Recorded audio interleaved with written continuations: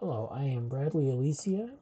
I am the community manager of Rockwire, and I'm here to do a second Atom tutorial. So as you saw in the first tutorial, this is atom.io.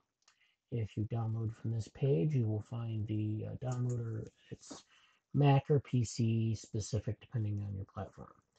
And again, this is a hackable text editor for the 21st century. So what I'm going to talk about today is I'm going to show you how to install packages. So in the other tutorial I've made, we're creating a Markdown file, and then we're converting it to an HTML file. And the HTML file then can be used for posting to the web or working locally on your machine. So this is the Atom interface. This is the front page. This is the welcome tab. This is the welcome guide. You have your tabs up here, and I have an untitled file here, which you have lines of text or code. You can use this as a code editor or as a text editor. You just simply create your document here, you type it out, and then you can convert it to a number of things or style it as you need. Now, for this tutorial, we're going to focus on this tab here called the Welcome Guide. And this is nice because it's all visual and you don't have to worry about going through any arcane menus or doing something from the command line. So this is, we have a lot of options here actually. We can open a project. So if you've created a project in Atom, which is basically like a set of documents, you can open it there. Um, so you can open individual files or open a whole folder as a project. You can do this. You can manage this with a tree view of an editor, so you can manage your files, in the project as you see fit. So that's nice. Also, you have there's integration with Git and GitHub, so you can actually integrate things, track changes to your code as you work. So you can say, for example, use this as a code editor. I can use my untitled file here. I can create some code in this file, and then I can actually interface with GitHub where I can actually make commits from Atom on your local machine. So that's actually pretty nice. And it's a low memory overhead. When you install the GitHub desktop, sometimes the memory overhead is a bit high. So that's helpful as well. You can do other things, collaborate in real time with Teletype that allows you to code in real time. There's a package for that, but I'm going to focus on installing packages that are customized from the community. So in the last talk, I mentioned that there's an Atom community.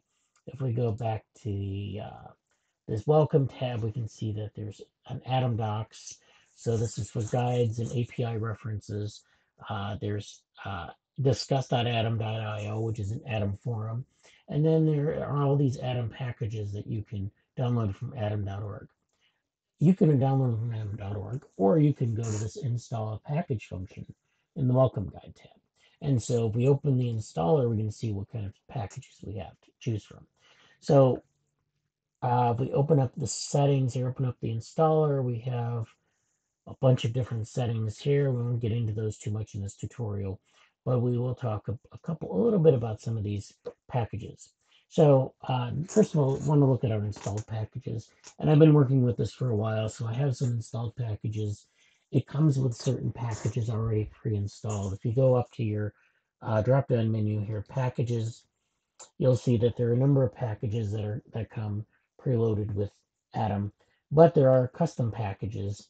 So Markdown to PDF is one where I say if I have a Markdown file, and I showed you this in the last tutorial, I can actually take that Markdown file and turn it into a PDF file. I can also do Markdown Writer. So this is a package that allows me to sort of manage my Markdown contributions. This is nice if you're trying to write things in Markdown. You don't want to worry about like formatting the HTML. You just want to basically write text, but also just do some formatting and then convert it to something else like PDF or to HTML or some other format. So there are a lot of different. You have a Pandoc PDF conversion. This is for converting uh, Markdown documents and other things in a bit more sophisticated manner. So there are all sorts of different packages that you can choose from because this is open source. Anyone can contribute a package. There's like a community standard, but other than that, Anyone can contribute a package. That's why we have multiple packages for Markdown. And that's a good thing because some of them work and some of them don't. So there's a bit of a trial and error. And I can tell you right now that this is somewhat of an issue with some of the packages. They may or may not work for you given, your settings and your aptitude and all this. So it's something to keep in mind. But there's so many packages to choose from, and for depending on what you want to do, there might be more than one package. So we have a bunch of packages here: Markdown Preview Plus, Markdown to PDF, Atom LaTeX, which is for converting to LaTeX from uh, it's like typesetting equations in documents, and so I have that installed as well. Uh, but there are a bunch of other packages you can do, and these are available updates here, packages. So say I want to find a new package. Um, I'm trying to think of something we might want to. Let's look at HTML. Let's search for HTML, and we see that just for the search term HTML, we have no community packages, but we have two core packages. So the core packages are the things that come with the install of Atom. And these are autocomplete HTML and language HTML. So this is basic.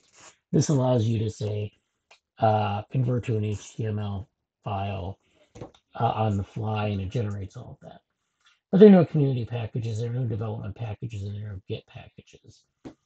Git packages being things that are, GitHub friendly. Development packages are like API type things. And community packages are things developed by people in the community.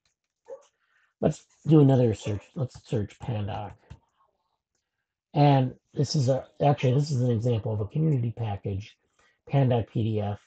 This allows you to create a PDF from an Atom editor pane. So this is an editor pane here. This is the technical term for it.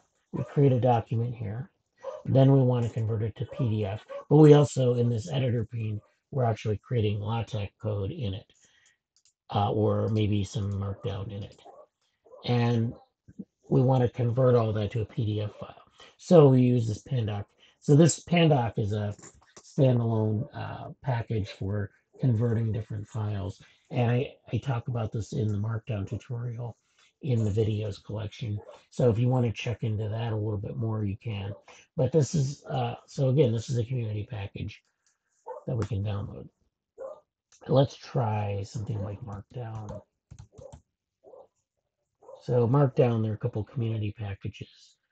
There's one core package, no development packages, and so forth. And so you can see that there are a lot of options. I don't know what your interests are. If you look at Word, there's nothing. If you look for word processor, I don't know if that's a good term to use. So there are a couple, that you can just keep searching for different packages in the community, or you can go to atom.org to find a package. So once you find the package that you want, you can, open this installer, find the thing. So here I've installed it, and it's actually pretty easy to install file or packages.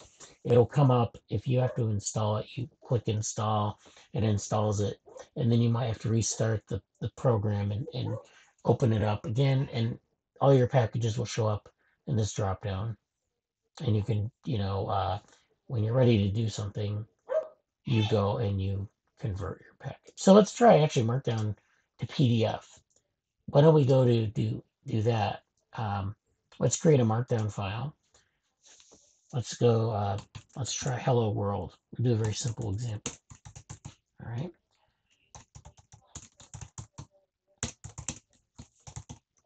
All right, Hello World of Atom. We'll just do that. And then that's our, and so this, as a Markdown file, we know that this will work because we know the syntax. If we go to the packages, then we will look for Markdown to PDF, and then we will click convert. And you usually have to save the input file, and I skip that step. So usually when you create a Markdown file, you want to go to File, Save As, and then we'll save it as Hello World Markdown. And then we have to put We'll save it to the desktop. We've put the suffix on it, save it there, and now it's saved. You can see that it changes into sort of like a code editor. Once you save it, it actually changes some of the syntax, so it looks more like a conventional code editor. And so then what we've done now, we've gone to Markdown to PDF. We've converted it. It's going to look for a saved file, but didn't find it, but it did it anyways. And now it should be on our desktop. So let's take a look and see if we can find it. And we have Hello World Markdown.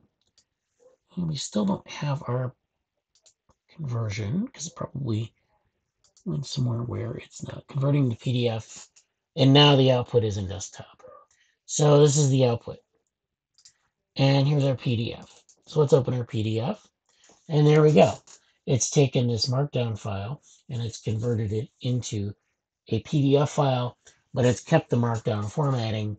And so now you have a nice document in PDF. And so, if you want to create documents in Markdown, this is an excellent way to do it and convert it to PDF. Now, it doesn't treat it like, say, like Microsoft Word.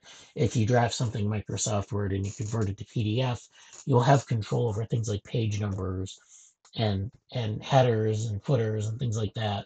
But this is a good way to create something that's, you can make a PDF in that format. You can also, of course, as I explained in my other tutorial, make an HTML file. So that all works out. And so I think that there, like a lot of the